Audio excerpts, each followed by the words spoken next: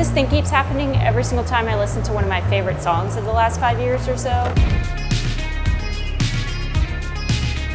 I hear this weird but familiar drum sound that just cuts right through the track.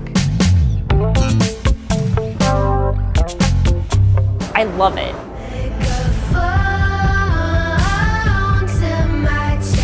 Here it is one more time. That punchy, unnatural drum was the sound of the 80s, and it's back.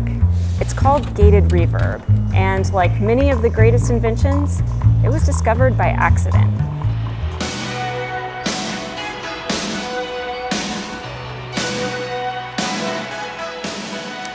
In the 1970s, drums on the radio sounded a lot like this.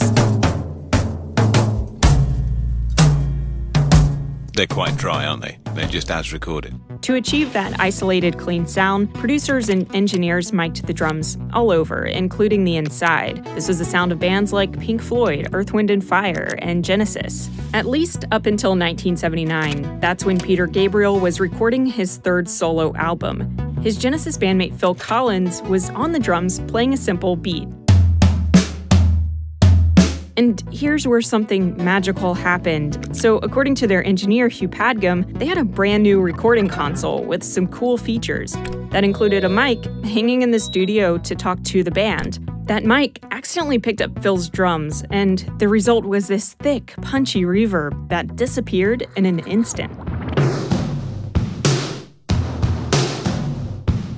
The reason? Well, the mic had a heavy compressor on it, which reduces the volume of loud sounds and amplifies quiet ones. It sort of crunches a waveform. And the console had a noise gate, which only lets amplitudes above a certain threshold pass through. And then it immediately shuts off. The result was such a crazy sound that Peter Gabriel wrote his album opener Intruder around it.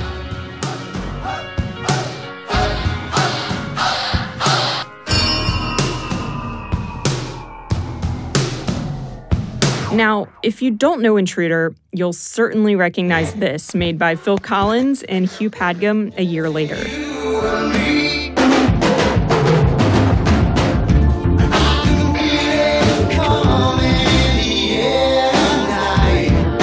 Thanks to a happy accident, the sound of the 80s was born.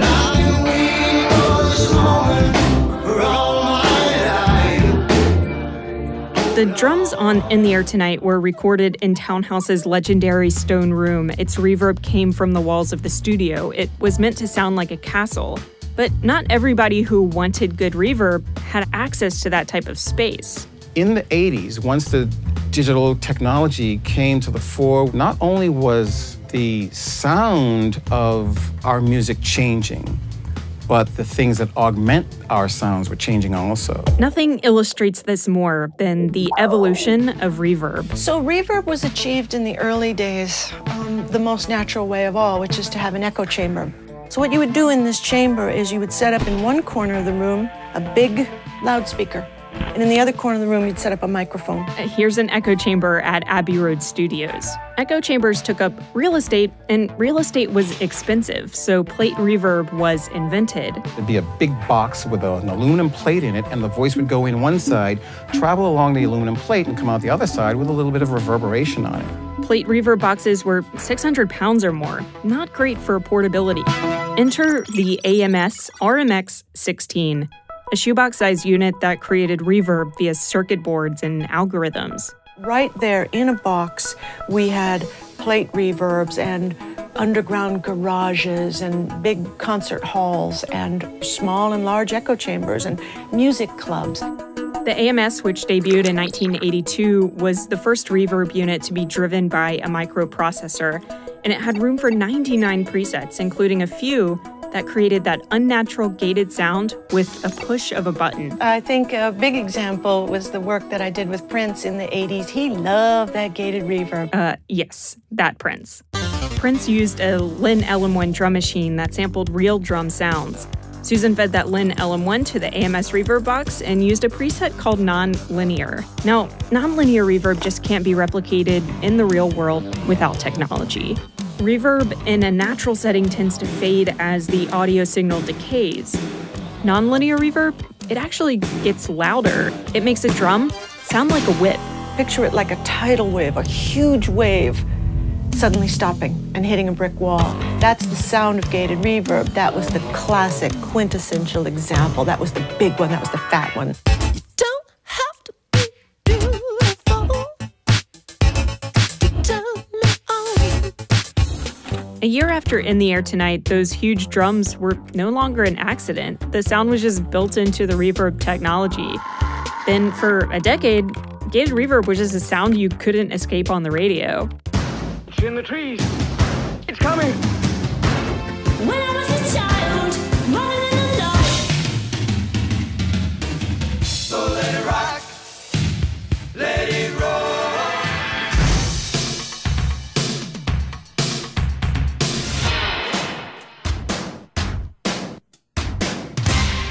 We really kind of used it to death, and by the next album, by Sign of the Times, I was pretty sick of it. It seemed everybody else was too. When the 90s rolled around, musicians tended to favor those dry drums again.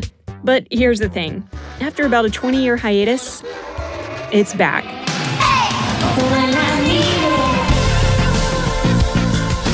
Here's Ariel Rectified on Song Exploder. He produced Carly Rae Jepsen's latest album.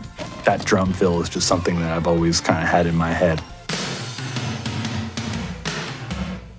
They were inspired by the drum fill in Jack and Diane by John Cougar Mellencamp.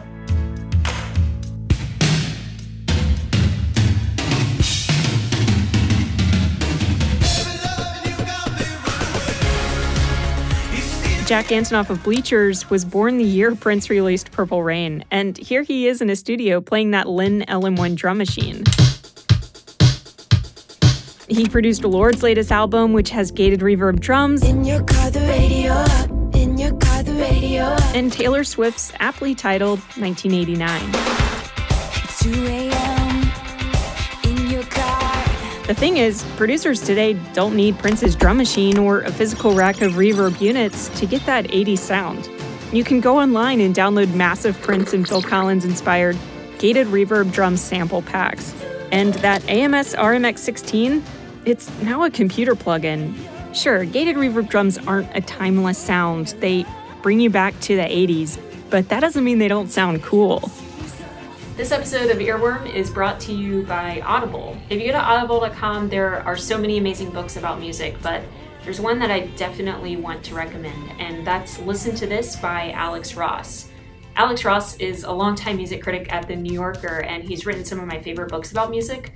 If you want to understand music more or appreciate it better, Listen to This definitely has you covered. So if you go to audible.com/Vox, you can download a 30-day free trial, download Listen to This for free, and if you choose not to keep the service, you can still keep the book. One other thing is I made a Spotify playlist for you. The link is in the description. It's called An Ode to Gated Reverb, and it has some of my favorite songs with gated reverb from the 1980s and today.